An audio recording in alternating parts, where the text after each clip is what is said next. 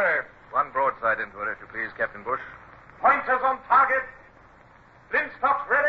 Aye, aye, sir. Ready. Fire!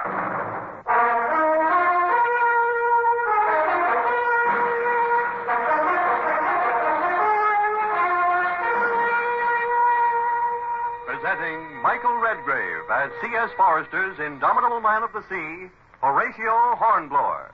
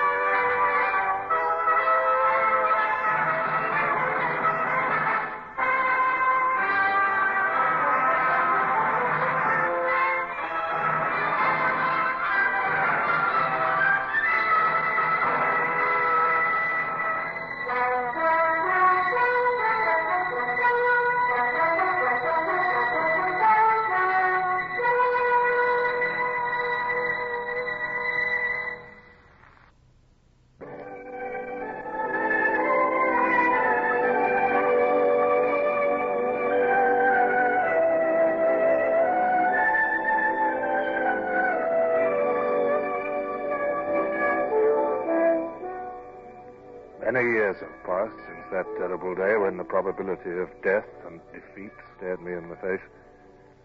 But I can close my eyes even now and feel again that exhaustion and faintness that I dared not let any man see. It was a nightmare pause in a nightmare battle. Two partially disabled ships drifting rapidly apart, and each with no purpose than to patch its wounds and return to destroy the other. I can see the Natividad again, now the score's clearing, sir. How does she bear? About 2 points on the starboard beam, sir. There. She's hove too. Looks a bit lopsided without her foremast. She seems to have made no attempt as yet to rake a new one. Well, as soon as we can carry some sail aft so that we can beat the wind, we'll have it at our mercy. We must try and do it before nightfall, Mr. Bush, or we may lose her altogether in the dark. And, now what's this? It's the funeral party, sir. Oh. They're already going out there. How many? 14, sir. Very well. Mr. Bush, have all hands stop work, but remain where they are. I intend no disrespect to the dead, but this ceremony must be swift, or the living may be endangered. Aye, aye, sir.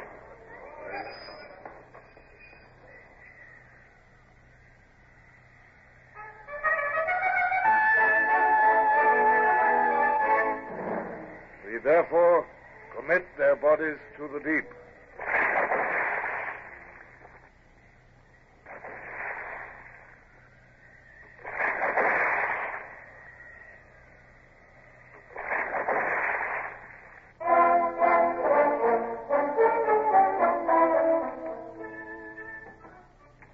I think we checked the leaks now, sir. The sail is fothered under the bottom and seems to be holding. I've been able to release all but 20 men from the pumps. Good. Everything ready now for hoisting the mast? All ready, sir. Right. Now, Mr. Bush, it is important that nobody should haul or carry out any movement except by orders. I shall try to use the pitching of the ship to help in the raising of the mast. And if any man acts without my orders, I'll have him flogged. Aye, aye, sir. Hands to the windlass.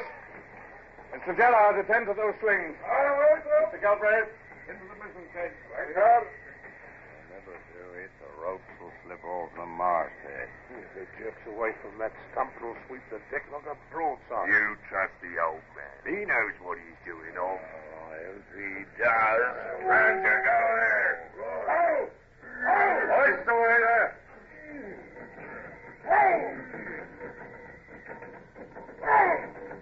Easy. The mast hoisting. Yeah, see that? Clever the old man is. As the bows went up, so he ups the mast a bit. Then when the bows drop, he lays off. Oh, nice timing that is. He's better not make no mistakes, though. He won't make no mistakes. I've never seen him make one yet. Oh, doesn't he look tired, though? Hair wore out.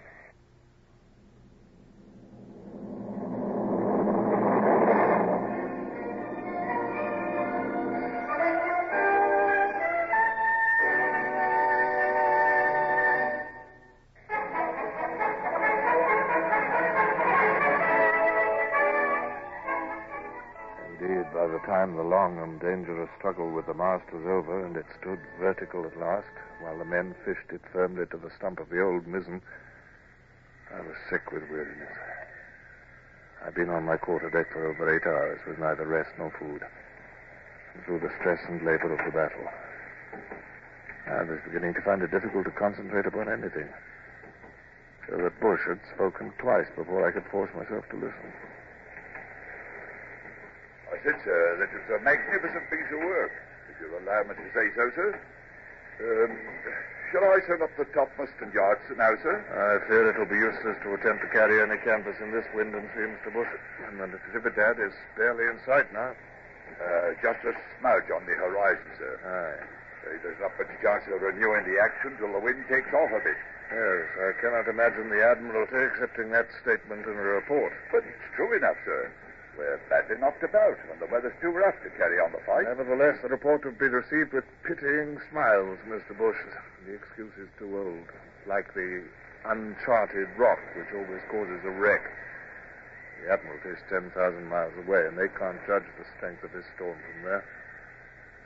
Yet even though I should be accused of cowardice, there's nothing I can do until the weather moderates. No, sir, there's not. And in that case, why not take a rest? You look mortally tired, sir. Indeed you do. Let me send and have a berth screened off for you in the wardroom. Fiddlesticks, Mr. Bush. It's you who need a rest. Dismiss the starboard watch and go below and turn in. While the enemy is in sight, I shall stay on deck. But, sir, I gave you an order, Mr. Bush. Aye, aye, sir. Good fellow, Bush, but a fool. A sentimental fool. He'd treat me like an old woman if I'd let him. Yes, I wonder how Lady Barbara is getting on that. Oh, confound it. He has that idiot of a steward now. Can't anybody leave me alone? Well, Paul Wheel, what do you want? Well, I've been to attend to the lady, sir. I screened off a bit of the orlop for her, sir. The orlop? But the wounded are in there. Well, they're mostly quiet now, sir. Well, I couldn't leave her in the cable tier. I've strung a hammock for her, and she nipped into it like a bird, sir. Took a bit of grub, too, and a glass of wine, she did. Oh, very good, Paul Wheel. Well, now, it stands to reason, sir. A frigate in the sea like this, and a battle like what we've had is, well, it's a bit rough on an high-born lady. Just confine yourself to facts and keep your opinions to yourself, Paul Wheel. The high-born lady joined this ship of her own free will, knowing that she was about to go into action. Aye, sir. Now, about you, sir. Here's some dry clothes from your chest in the storeroom. I'm afraid the last broadside done for everything in your cabin. But I don't want any dry clothes. Of course you don't, sir. Now, I wouldn't suggest it, except well, if you takes cold, sir, you won't be fit when we catch it up with the Natividad. Will you change up here, sir, or come below? Now, look. If I just lash this here hammock chair to the rail, sir, you could sit there when you've changed and have this biscuit and rum, couldn't you, sir? And this here boat cloak will keep some of the spray off you. But you won't have to leave the deck. Paul Wheel, are you presuming to give me orders? Orders, sir? Me? I hope son knows my place, sir. It's all right, Mr. Bush, sir. You can turn in now. Captain's in his chair and sleeping like a babby, sir.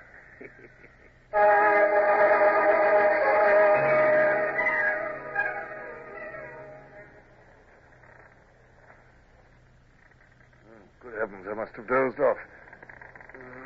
What time is it, I wonder? Impossible, it's after midnight. As black as the Earl of Hell's riding boots.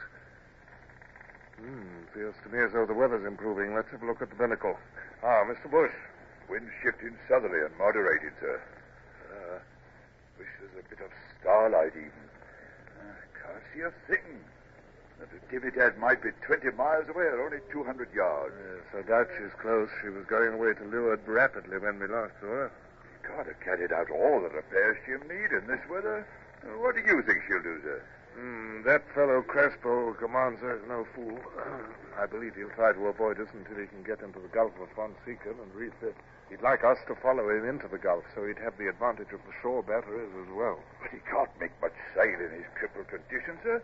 And even if he could, the wind is wrong for getting to the Gulf. I had observed that fact, Mr. Bush. I believe he will reach far out to sea and claw southwards as far as he can. I shall return to my chair until daylight and attempt to work out what is likely to be his position at dawn. Aye, sir. Morning, sir. Sea's going down fast, sir, and the wind's taken off. Sun will be up in 10 minutes. Yes, we'll make sail if you please, Mr. Bush. Here is the course you are to sail. But as I gave the course, I knew that it was sheer guesswork. Every yard I sailed might be away from the Natividad while she hurried to safety. My heart was heavy with misgiving, for I knew that if I had failed, there would be many who would attribute that failure to incompetence or cowardice.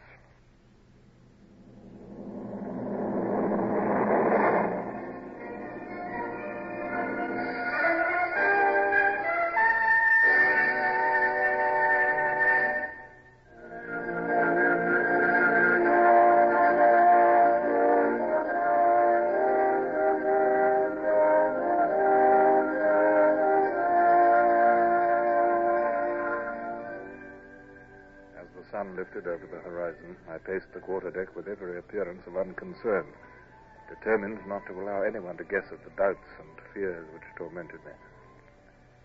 When the light should be sufficient for the masthead lookout to scan the horizon, I might be justified or ruined. Yet even my resolution to remain calm must have wavered when my gloomy thoughts were pierced by a wild cry from aloft. We found her, sir. We found her. You are right again, sir. Look, sir. You can see her from here with the glass. Dead ahead. Yeah. She's coming round, sir. She's running away. Yes, Crespo wishes to postpone action. He prefers discretion to heroics, and quite rightly, Mr. Bush. However, set every stitch we can carry, send the hands to breakfast. If we engage, there's no telling when they'll eat again, if ever. Aye, sir. Hands to breakfast. We're gaining, sir. She'll not get away this time. We'll blow her right out of the water. Never underestimate your opponent, Mr. Bush. Those 24-pounders of hers are heavy metal. We have a ship which is leaking like a sieve, has a makeshift rig, and is 64 men short. And our firing force is far inferior to hers. You think the wind's going to hold, sir? Seems to me as if the sun's swallowing it. Whew, it's getting mighty hot, too. It'll be just our luck to lose the wind now. I can't trim it any more. Hi! You're at the wheel. Here's small blast you. I can't, sir, begging your pardon. There ain't enough wind. Damn it, he's right. The wind's gone, sir. And look at that sky. It's like brass. We're in a dead calm and well out of range. We will tow with the boats. Have the launch and cutter hoisted out. Boats away! Cutter's crew! Launch's crew!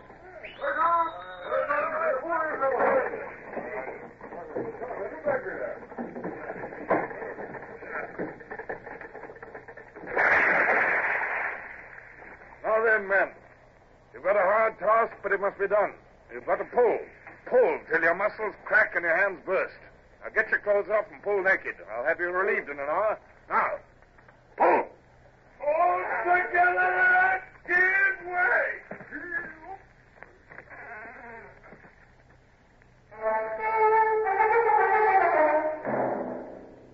Look at that, Mr. Gerald. That puff of smoke from the Natividad. Yes, she carries 2 long 18s aft. We're going to run the gauntlet of those for the next hour. That was nearer. About 50 yards off our starboard quarter. Mr. Gerard, ask Mr. Marsh to see what he can do with the long 9 on our forecastle. I know it's not much use, but it'll cheer the men to feel that we're replying. Aye, sir. He's ready and waiting. Very good, Mr. Marsh. Show them some shooting. Stand by, gun crew. Give me the lanyard. 2 cable lengths of sound of it. Very good. Try again. Here comes some more, fellas.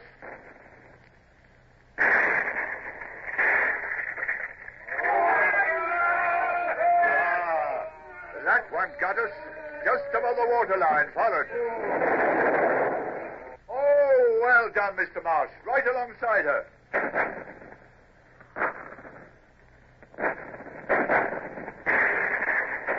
Hello. What's she up to now, sir? The boat's pulling her bows round. Yes, Mr. Bush, we shall now have 25 guns trained on us instead of 2. She's positioning for a broadside. We shall have some pebbles about our ears ere long, lads. Let's show them that Englishmen don't care.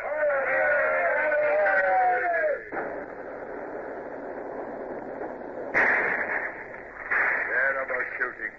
Not more than 2 hits. Mr. Galbraith, has that main gallant stay spliced directly? Aye, sir. Mr. Bush, at what distance would you say she is now? Oh, 3/4 of a mile, I should say, sir. So I think. I fear our carronades will not be effective at that distance. Relieve the boat's screws and see if fresh men can pull us nearer.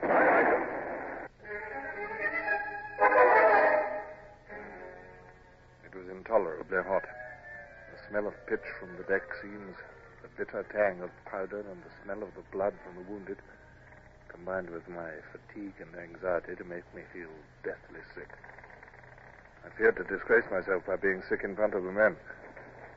They, too, no longer joked at the guns. They were beginning to sulk under punishment. It was a bad sign. Sullivan! Sir! Come here, Sullivan.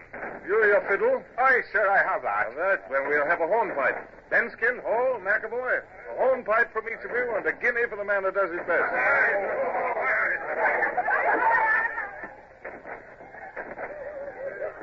On my words, Mr. Gerald, this will be a tale told and retold in years to come. How Captain Hornblower had his ship towed into action with hornpipes being danced on her main deck.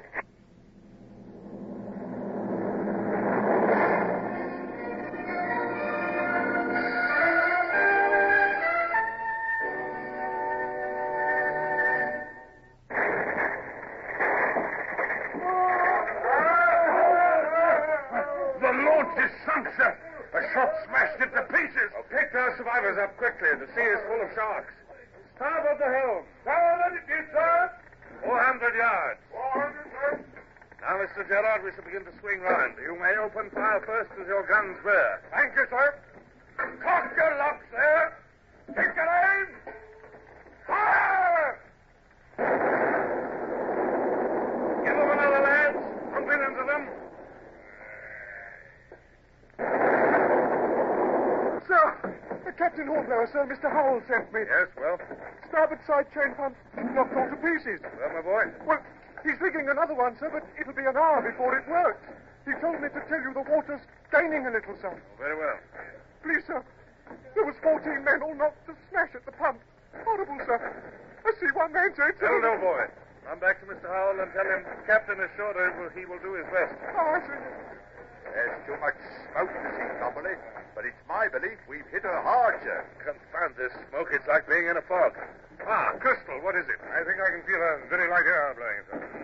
Yes, I believe there is. Ah, look at that. Look, the smoke's blowing away, sir. Ooh, just look at the Natividad. Oh, she's a wreck. There's only others not standing. Rigging all round her like a net. And look at that great hole in her side. There's 3 gunboats planted into one there. She's low in the water, but she's still fighting, by heaven. We'll be on her soon. The closer we are, the quicker we'll finish it. And stand by to receive orders. Starboard carronades load with grape shots. Look at them crouched on their forecastle. They're going to try and board us. Hell, here they come. Carronades! Fire!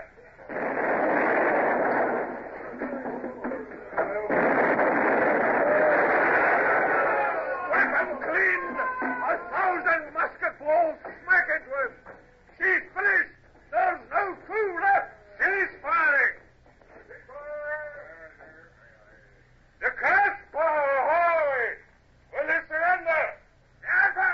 I speak on distinct English! You must surrender! You've done all that brave men can do! Crossbow, you fool! Your ship's on fire! Surrender while you can! Never! Man's mad, Mr. Bush. We must call off or we shall catch fire, too. Man the blazers there! By heaven, sir! Look at those flames! He's fired on himself! I think not, Mr. Bush. It was our guns at point-blank range. She'll burn like... Ah! She's sinking! She's going down! She's gone, by heaven. Vanished as though she'd never been. You will join me in a salute to a very gallant enemy, Mr. Bush.